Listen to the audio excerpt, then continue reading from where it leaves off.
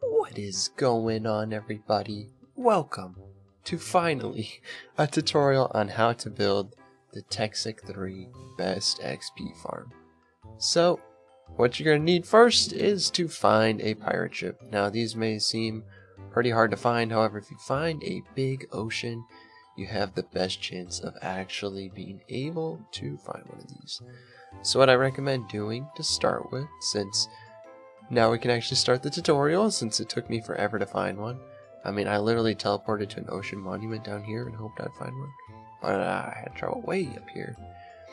So yeah, let's look. So what we see is you got all this junk you have to remove. So what I recommend is either get a flint and steel, right? Or you're going to need 2 sticks. I don't even remember what they're called. But if you put 2 sticks in the crafting table, you get the thing to craft it. But yeah, all you're going to do is you're going to want to burn all these because you don't really need it unless you want it. So we have pretty much destroyed all the blocks of this. Now we start the actual farm aspect, which is extremely straightforward. Okay, don't want to break that. Alright, so we have all our spawners. Now what I recommend is you get out the sponge, which is very cheap. Let's pull it up real quick just so you can see how to craft it. You just need a sponge, 2 sticks, and when you get a sponge, some wool, and a slime ball, which you'll find like things that float in the sky, and those will have little thingies. I don't know, it's right. Slime, and you kill the slime, you can make a slime ball. Or get a slime ball. So what you want to do with the sponge is you want to take out the water, and you don't have to worry about this water filling back in. It's really simple, really easy.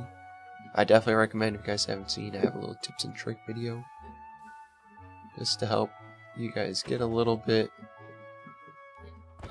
more out of your Tekxit experience.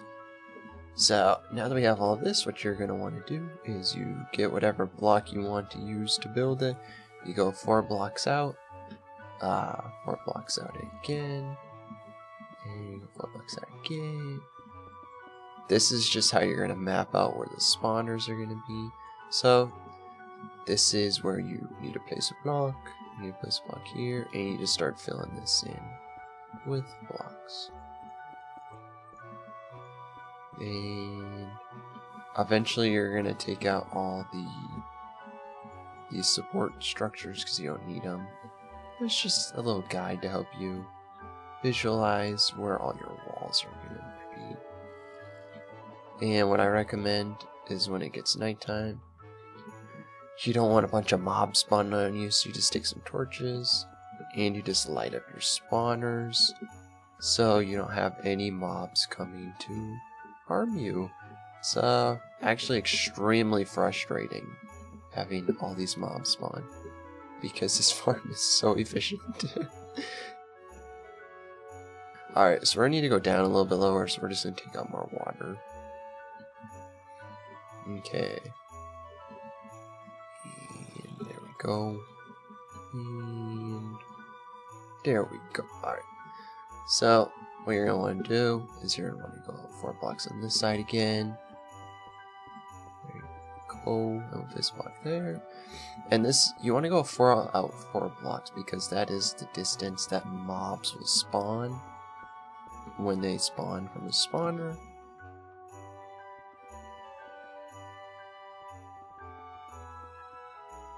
So right, this is the distance of the farm. Now from this bottom spawner, you want to go 1, 2, 3, 4, and that is going to be the bottom of your platform. I am going to fill all this in, and I recommend you do the same. Also, you're going to want to go up 4 blocks from here.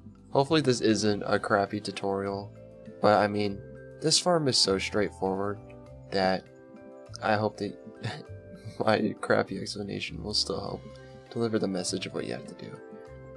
Okay, we almost have it done. There you go. That's one side. That's the height. You're going to want to put your roof right there. 1 block higher. And I recommend, just in case when you actually fill in the roof, you might want to torch it up so at night mobs don't spawn on the thing and come and get you, because that's not fun. let's just fill in the floor real quick. And because I have creative mode, I am going to cheat it.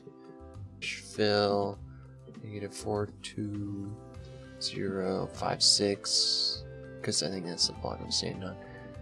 I'm not too sure. I'm not good at commands.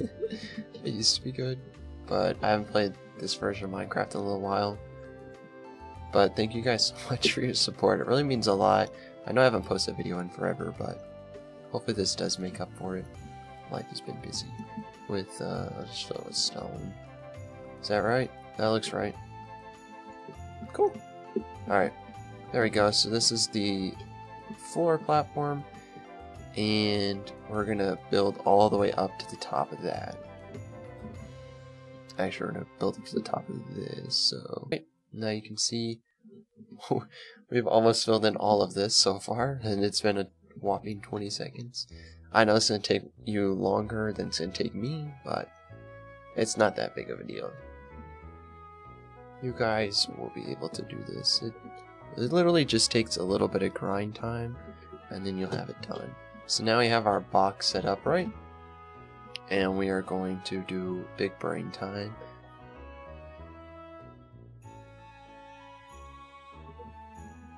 Okay, so this is what it looks like now. So we moved it over one, so we have 2, 4, 6, 7, right? 2, 4, 6, 7. So these are 7 blocks apart. We're gonna just put signs right down the middle. I did it again. God dang it. Perfect. That's exactly what I meant to do. Okay, so that looks like it doesn't fit, but it works. And now we break these. Get out a water bucket. And you can just fill all this in with water.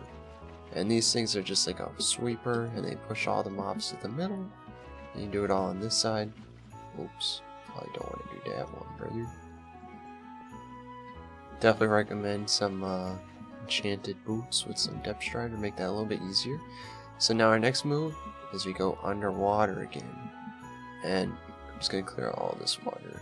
And you're probably going to have to update the water up here, because sometimes it gets all messy, but we don't. Apparently it worked out. And so now you see this, we're going to go down 2 blocks. So when they get pushed off, they're going to land on this block. And I recommend making this out of obsidian, just because you have potential mobs that can blow this all up, and that is no fun. So I recommend putting that all down.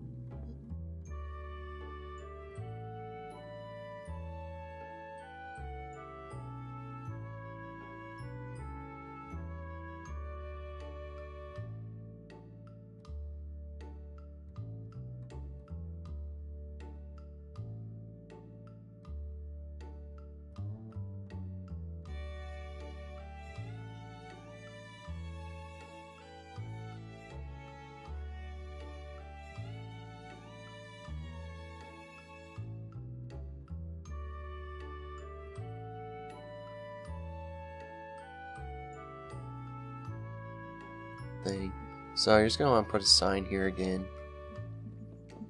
Block all this in. Alright, so now that we have that, you want to set up the killing area, which I recommend having this low enough that they can't just pop out, you know. And vacuum hopper, probably the best hopper for this, just because it just allows you to do exactly what you want. And we need a slab. We're just going to put a slab here, here, here, and there. And I recommend lighting this up, just so nothing spawns and destroys everything. Obviously, I want you guys to make this prettier, but I'm lazy. And pretty bad YouTuber, apparently. So you got a hopper, you need a wooden extraction pipe, you're gonna need a pipe pulser. All this stuff is pretty easy to get. I recommend the gold transport pipes are just a little bit faster. Now what you want to do is you put an extraction pipe. Can I not? Hello? Oh, I wonder if he's... There we go. Okay, you want to go into your vacuum hopper, click the side that the thing's on. That'll now jingy the jingy. And then you put all your pipe pulsers on this. And if you pipe it, it'll pulse it exactly where you want it to go. So now if we get some chests, you have your choice in chests. You can hook this up to a storage system however you want to do it. Obviously, you guys have your choice on how to do this. I have a better video on how to use these pipe pulsers, and I'll put that in the description. But yeah, that's pretty much it if you want this farm. So what you do now is we go up to the top. You're going to want to break off all the torches. Get yourself some glass or any block of that sort. I think glass is better. And you want to break off this top torch. Place glass to the roof so nothing will spawn on your spawners and just stay there. And with this one, you're just going to break that one, and go up to the roof. And so now with the roof, we're going to fill this in. Boom, no mistakes made. Alright, so now we can go down here. Look at this, right? So, because I messed up with the water, now you got to update it, which you just place a block next to it and break it. And apparently you only need to do one. Now like this, you're ready to see the masterpiece at work. Gotta update these. And break that one. Break that one.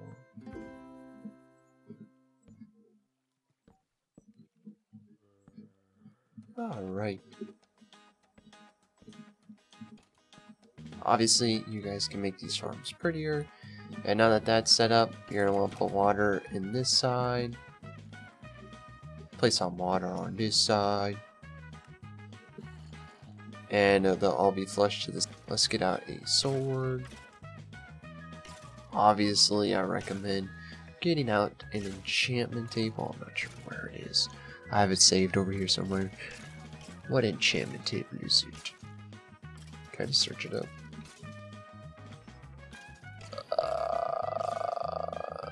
It's that one, advanced enchanting table, right? So you click this, you can put your sword in here. You can pick anything.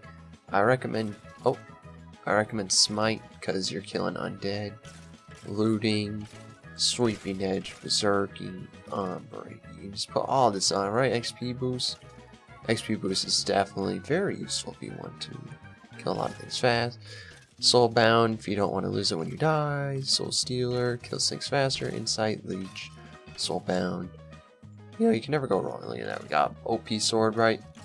Yeah, we just whack away. Look at that. There's no items, which is a big problem with all these, because sometimes the items will just go wherever. But look at that. Look how beautiful it is, you see? And now if we go back to... Let's just see what it's like with a normal sword. Is it... Oh, so another problem, or it's not really a problem, but it's just a side effect of this farm, is in the top right, you see all those flashy things? The mobs will like give you things, and sometimes they'll teleport out, so you gotta be careful. There's not a lot you can do to make them not teleport out. Let's go into survival real quick. Does that work? Nope. Game mode survive. Alright, so you see him. He's a whacking me. You just get mad XP, dude. And you can pick your enchantments. If you guys add books, you get a discount. But yeah, as you can see, you get a bunch of stuff, dude.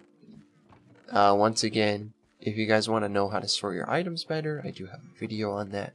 And that will be linked in the description.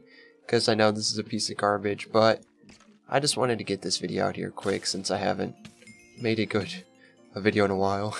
So I forgot an extremely important step to this farm, and that is power. This is a death generator which can be used to power the redstone furnace and is compatible with a lot of different types of power needed furnaces. I don't even know, it's just like pretty much anything that needs power can be powered by this. Industrial foregoing does not work, however, but like applied energetics, thermal expansion, Ender IO. These are all farms that can be powered by this. And just to show you, we have a redstone furnace, which is being powered through an aluminum wire, and a problem has occurred.